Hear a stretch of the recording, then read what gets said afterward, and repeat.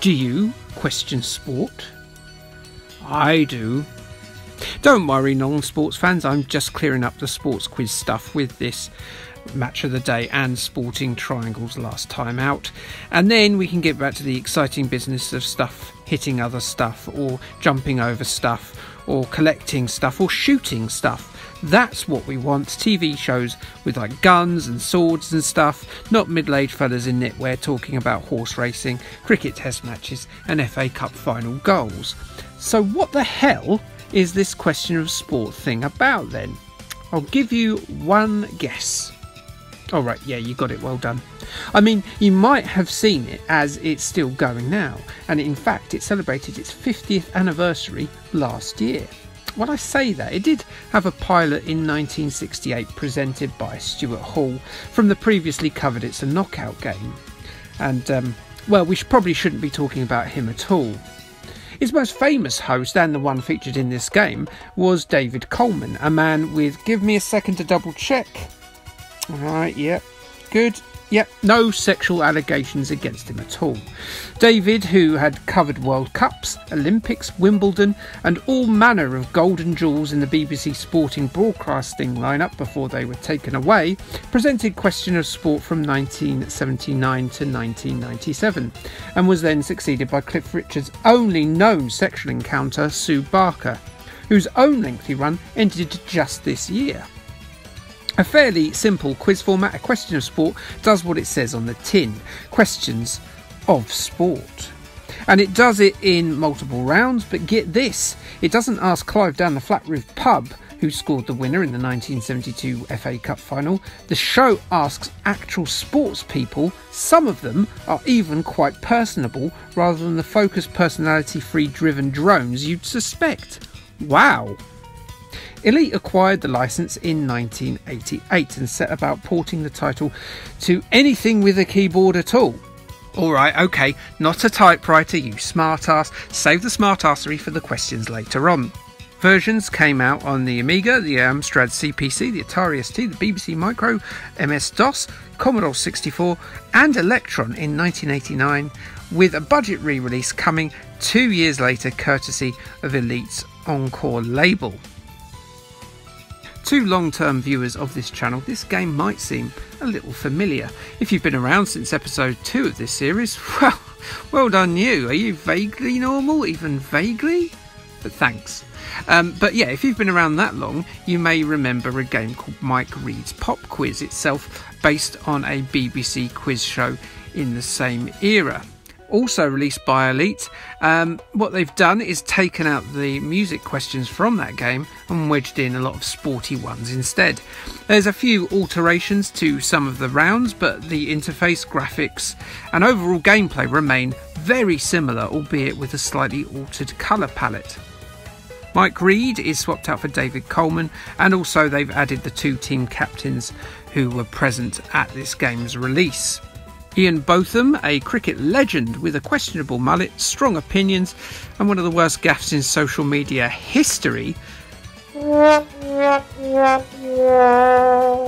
is one of the captains here, with Cuddly, and I mean Cuddly, look at him, looks like a nice little bear, 34 cap England legend and current World Rugby chairman Bill Beaumont, attempting to steer his team to victory as opposed to that of Ian's.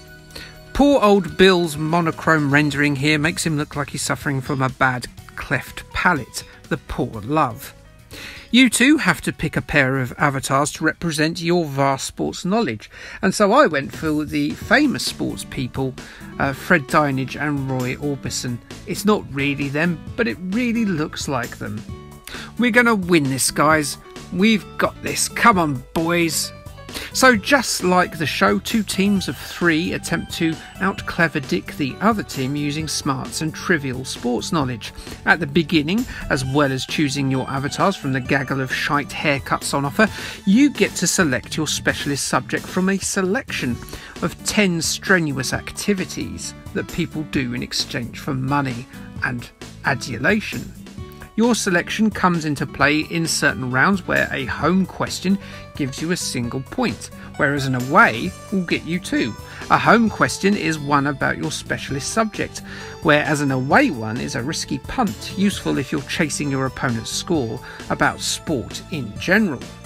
You randomly select little squares in the first round, the picture board, with each numbered block hiding behind it a question based on the itty-bitty icon that you uncover. Mystery personality can't be done how it is on the TV show. On the show, they show footage of the sportsperson doing weird stuff unrelated to their day-to-day activities while avoiding showing their face. And then the guests and the captains have to guess who that is. Instead, you get David Coleman describing a sportsperson in that small, slow-scrolling speech bubble. It does the job, I guess. Then you've got the previously described home and away round. There's no appearance by Alf in his ute, and unlike Neighbours, there's no Spectrum game based on the residents of Summer Bay. I'm sorry if I've got your hopes up by saying home and away. Similarly to the Mystery Sportsman round, your poor old ZX can't show the actual sports footage required for the what happened next round. Usually in show, the host will pause footage at a crucial moment and the teams would then have to guess what weird, wacky or extraordinary thing happened in the footage next. Here, it's like there's been a power cut to the VT machine as David's disembodied bonce powers through anyway and describes what happens as everyone tries to guess what happens as the quiz grimly continues on by candlelight. Finally, there's the quickfire round, exactly as it was on the Mike Reid game, with this sort of pie chart time eroding with each question that passes, with a wrong answer giving you a time penalty. Due to the quick timed nature, and you have to be bloody swift too, of the game, you can't be typing things in. So the game's solution to this answer inputting quandary that exists in all of these games is to just give you 4 multiple choice answers. Get it wrong and the computer will dither around a bit and then takes a huge guess and then probably gets a point if it gets it right, but it doesn't look overly confident to me. That makes 2 of us. In terms of longevity, as with all these Spectrum quiz adaptations, it's directly linked to how many questions there are. Here you actually are better served than most, with 5 loadable blocks of questions. What's my opinion? Well, it's limited by both the Spectrum's limitations and the show's concept itself, really, as a lot of these quiz games are. It does what it can to the best of its ability. The maximum, really, that Question of Sport can achieve is a mare and a shrug, and it does that, so well done. Crash gave it a 48% in their issue 61. They put it to you that the lack of variety as a result of the repeating questions and easy to remember 4-choice answers impacted on the game's quality, as did the easiness of the questions in the first place. Your Sinclair thought it was slightly better than that in their issue 39. They said it accurately captures the concept but lacks the spirit of the real thing. A nice treat for sports fans though, a 7 out of 10 from them. Sinclair user waited for the Encore budget release to stick their oar in. It was in issue 102 when they got round to reviewing it, and they said it was a good value, if slightly old, re-release sports quiz, and they gave it a 74%. Fair enough.